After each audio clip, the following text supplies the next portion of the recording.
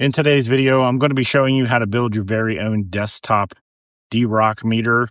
Some people call it a DROCK meter. In this video, I'll probably call it both. If you haven't subscribed, hit that subscribe button and tap that little bell so you get notifications. Don't forget to jump in the comments and let me know what you think about this little project. If you decide to take it on and you've got questions, you know where to find me in the comments.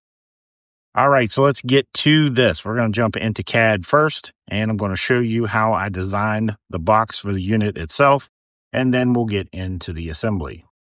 All right, so let's start out with the CAD design. You can see here, I was lucky enough to find a couple step files to use as models. So to put those step files in, basically put the step files in place where I wanted them, and then I built the structure around them. We can shut those off. And you can see, where's the DROCK here? Yeah, we'll shut it off. Okay, so there's the basic. I mean, it's a square box. That's pretty much what it is. So we'll shut the, let's do bodies. Going to bodies, we'll shut number one body off, which is the big one, and this is just the base lid, and you can see it just extends down in there a little bit, and this creates that tight fit, kind of that press fit. And it is actually printing right now on the A1, so we should have that done in a moment, but as of yet, it is not done.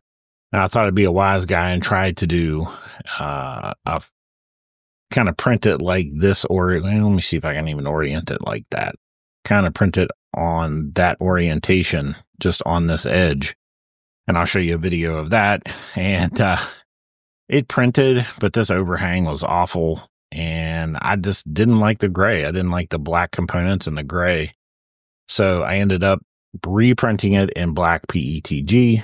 And you'll see that in just a minute. So the first thing we've got to do is repurpose our old DROCK meter. I had 3 of these, so I decided to go ahead and steal the components out of an old one to use in the new one. So the first thing we've got to do is get the wall socket and the DROCK meter out of the case. Now, previously, this was put in there with epoxy, and so it made it a little difficult to get it out. So now that I've pulled all the wires out, just a bit of aggression, and yeah, it came right out.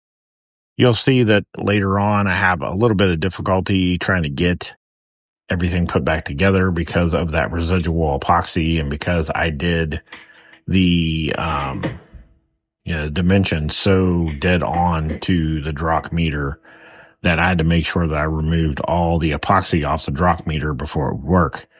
And kind of the same thing for the wall socket too. You can see it's taking some effort, but we got it out. And I'll have to take some time to clean that up and get all the epoxy off of it. That way it will fit in the hole of the new box. In previous videos, my power consumption video, I used one of these in a wall mount configuration. Now, I didn't want to do a wall mount. I wanted to do a desktop version, so that's what we're working with today. So I've got the meter, I've got my plug, and you see the tabs are cut off. This is from a previous build where we cut the tabs off and we just epoxied it in. Well, I wanted to reuse this, so basically what I did is I made the tolerances so tight that, it's going to be a press fit. I haven't made up a bottom for it yet, but I'll end up doing that. But yeah, so everything should be a pretty tight press fit into place. Should be pretty difficult to get it in place, to be honest. And we'll see. I did one of these earlier, and I did it in gray. And, well, to be honest, I hated it. So, yeah, you can see everything just press fits into place. Now, obviously, if you think you're going to be a little aggressive with plugging stuff in, then maybe you'll want to epoxy that in or something. But for the most part, I find that, if I build those tolerances tight enough, everything kind of stays together pretty well. And then the DROCK meter is kind of the same way. You have to build your own pigtail on the green side. Now, logic would tell you green wires go to the green, but if you do that, you're going to burn your DROCK meter up. Ask me how I know.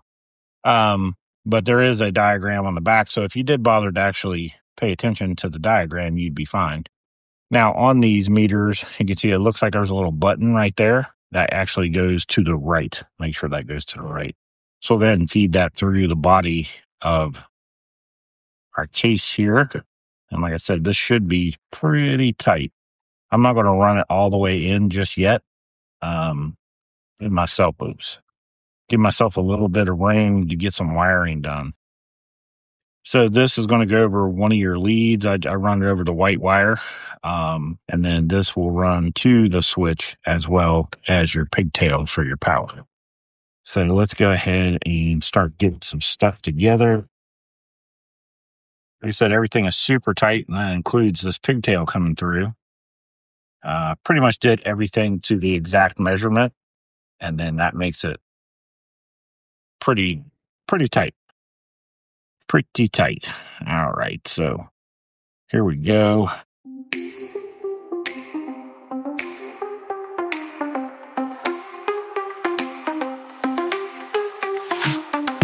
Filament spinning layers collide, extrusion melting side by side. Precision builds what we design. Print by print, we're redefining time. Slicing the code, extrude the fire. Muscles have feed the desire. Polygons, smoke streams conspire. 3D printed higher and higher. Heated bed where visions lay. Blueprint shift, material sway. FDM to SLA blaze the way. Tomorrow forged by resonant play. Slicing the code, extrude the fire. Muscles hot, feed the desire. Polygons, smoke streams conspire. 3D printed higher and higher.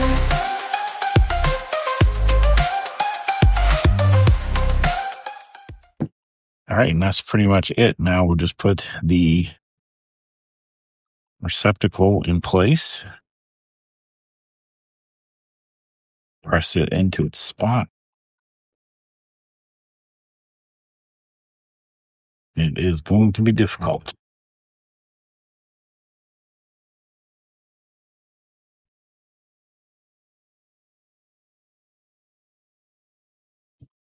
All right, so now we got that receptacle on top in place.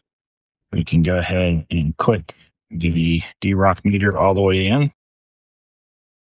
And now we're set.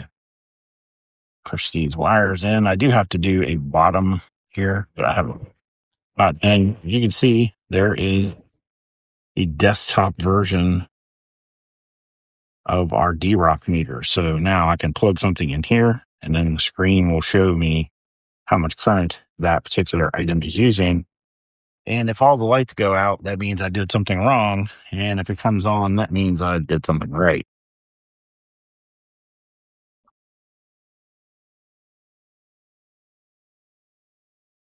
So there we go. You see 123 volts, 0.1 amps. You can see this one has been used before, so it's got that running watt hour count on it.